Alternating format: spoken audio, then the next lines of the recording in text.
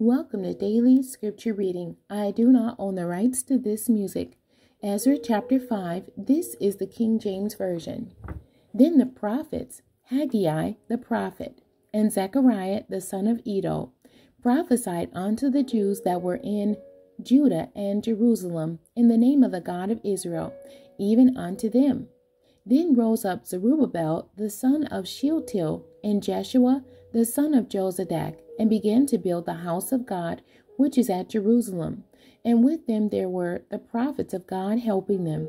At the same time came to them Tatnai, governor on this side the river, and Shethar-boznai, and their companions, and said thus unto them, Who hath commanded you to build this house, and to make up this wall? Then said we unto them after this manner, What are the names of the men that make this building? But the eye of their God was upon the elders of the Jews, that they could not cause them to cease. Till the matter came to Darius, and then they returned answer by letter concerning this matter. The copy of the letter that Tatnai, governor on this side the river, and Shethar-boznai, and his companions, the Apharsachites, which were on this side the river, sent unto Darius the king. They sent a letter unto him, wherein was written thus: Unto Darius the king, all peace.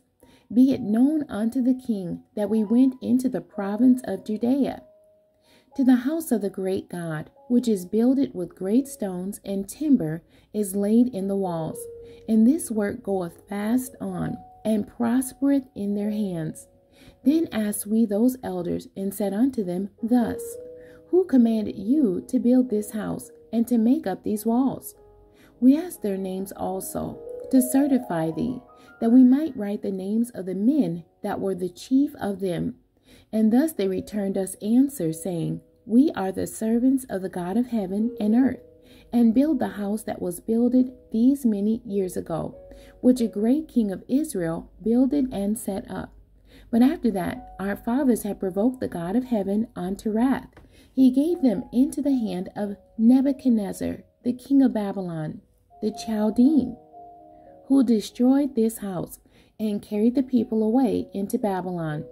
But in the first year of Cyrus, the king of Babylon, the same king Cyrus made a decree to build this house of God, and the vessels also of gold and silver of the house of God, which Nebuchadnezzar took out of the temple that was in Jerusalem, and brought them into the temple of Babylon. Those did Cyrus the king take out of the temple of Babylon, and they were delivered unto one whose name was Sheshbazzar, whom he had made governor, and said unto him, Take these vessels, go, carry them into the temple that is in Jerusalem, and let the house of God be builded in his place. Then came the same Sheshbazzar, and laid the foundation of the house of God, which is in Jerusalem. And since that time, even until now, it hath been in building, and yet it is not finished.